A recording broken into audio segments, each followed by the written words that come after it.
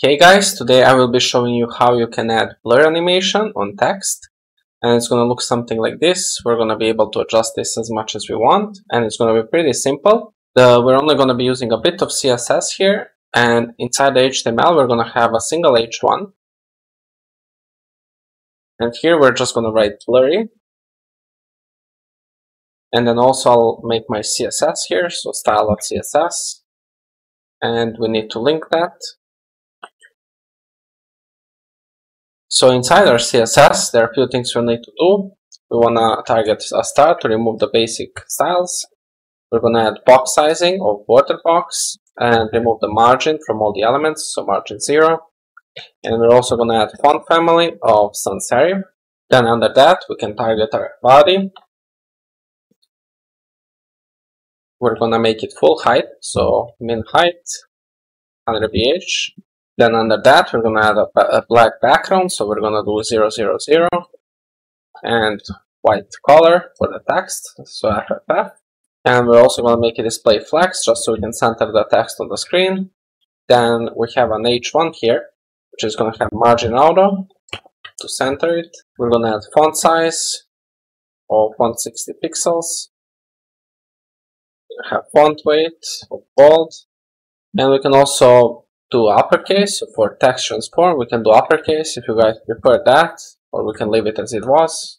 This might look even better. Then we're going to add animation here. We can call it blur. 4 seconds. It's going to have ease in out and then infinite at the end, so it's always going to run. Then we need to create that animation using keyframes. So here we're going to do add keyframes and the name, so we call it blur. And we're only going to have 50% here. And on 50%, we're going to add a filter, blur. And here we can mess with the values. So let's try 20 pixels here. This is how it looks like on 20 pixels.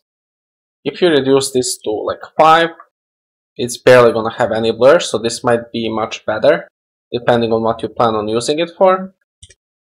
50 pixels is going to be way too much. As you can see here, it looks really weird. So I suggest like 20 pixels max.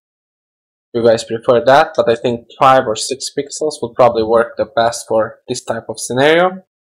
And also we can change this. So let's say we put this at 1 second. That's going to be pretty fast. Then again, 10 seconds is going to be pretty slow. But maybe around 4 or 5 seconds would be the best here.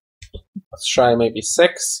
And this is how easy you can add a blur effect on your text. You can do that without animation as well, but I think this is much cleaner.